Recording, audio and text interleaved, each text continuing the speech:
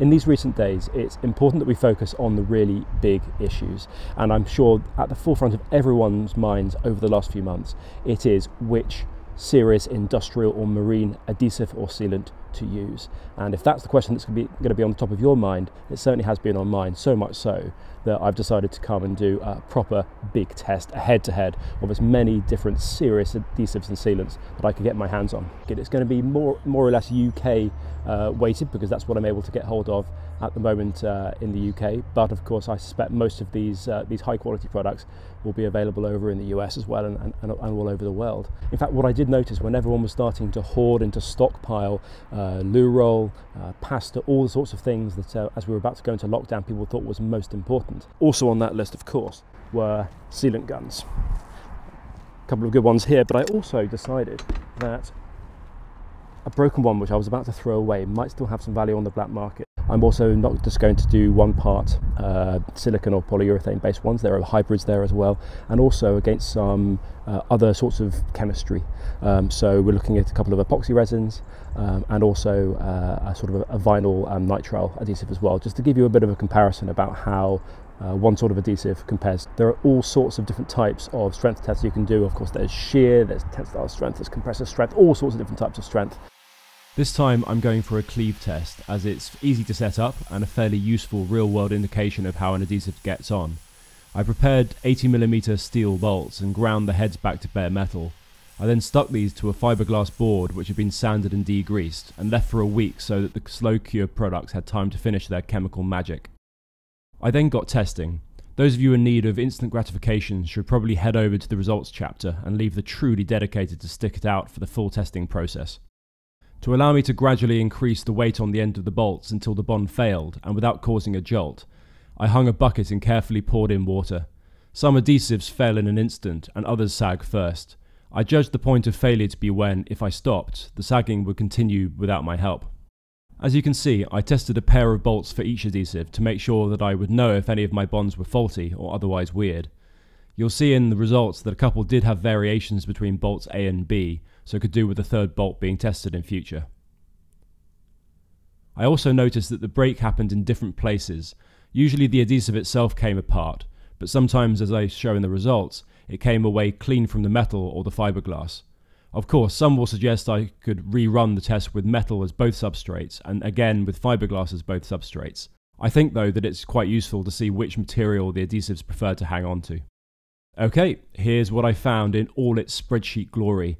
I ranked them from strongest to weakest and split into two screens so that it's not too small for you to see, even in 4K. Pause the video on each so you can have a proper look. There's a third spreadsheet where I removed the epoxies and cork, which means that you can really see the more subtle differences on the graph, but I'll come back to that. There are a few main takeaways I noticed. First, epoxy outperforms mastic adhesives and loves bonding to steel, but it's not marketed for all weather or marine uses. They're also expensive since the tubes are small. Bostik's Simson range is seriously impressive, that's pretty obvious. Gripfill is also strong despite apparent brittleness, even though the benefits of the Xtra version aren't in the strength but in the instant grab. It's not for exterior or marine use though, and was just here as a comparison, as many people would be familiar with it. The famous 3M 5200, which some people consider to be almost too strong for anything but permanent fixings designed to survive an apocalypse, was odd. I used both the painfully slow normal version and the fast cure. They're quite a way down the scoreboard, but they failed by peeling away from the metal. I do suspect they'd do much better in a fiberglass on fiberglass shear test. Also, mastic adhesive marketing jargon is really annoying. I suspect a few of them, where I've stated no to UV resistance, would actually do fine in the sun, but the companies have another product specifically for UV stability, and so don't mention it in the datasheets. They need to differentiate the selling points to flog a wider range of products. Another point is that Evo-Stik's trade product Sticks Like Alan is the same as the consumer product the dogs Alan. Presumably they think the public and the trade have different senses of humour. Some of these are sealants and not adhesives per se, some are both. Those at the tail end of the list shouldn't really be pilloried as a result. The all-weather sealant at the end is actually nice to work with and can be painted unlike silicone, and is super flexible. I added in 3M's 1099 here, a glue I absolutely love using for bonding fabrics and flexible plastics for Arctic cold weather use. I was surprised how well it did after a few days allowed for the acetone solvent to totally disappear. Finally, some of the products won't own up as to what they are. Many are just marketed as hybrid. Frankly, this could mean anything. Their chemistry, their applications, we just don't know, but I'm guessing most are modified polymers. The datasheets are inconsistent and pretty unhelpful. Here, as I said, I've stripped out the comparison products and outliers, so the graph is a fairer comparison between true rival products. My conclusions. Firstly, I've spent a full hour doing more entertaining things in my time. Second, SMP or modified polymers are excellent, Bostik's industrial range in particular. Third, there's more of a difference than I expected, and the legendary brands aren't necessarily the best, and consumer marketed ones can actually do well at lower prices. Fourth, pretty much all top-end adhesives are a nightmare to work with and to get a good finish with. Very spidery and hard to smooth, so those you can sand and shape after curing are a bonus. Fifth, I should probably give the 5200s another try without metal bolts to see if they really are worthy of the legend and the price tag.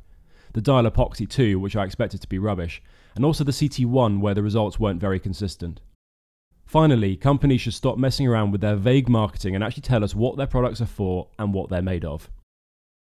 Anyhow, that's it for this test. Feel free to rip apart my procedure in the comment section and go, but what about this other one that you didn't test? I know that you'll all be dying to see me break little blobs of adhesive in shear tests and impact tests, or perhaps after a month in the sun or exposed to seawater. I'll see how I get on, as it took a grey, rainy day for me to get this one filmed for you. You'll all have liked, commented and subscribed already, so thanks for that.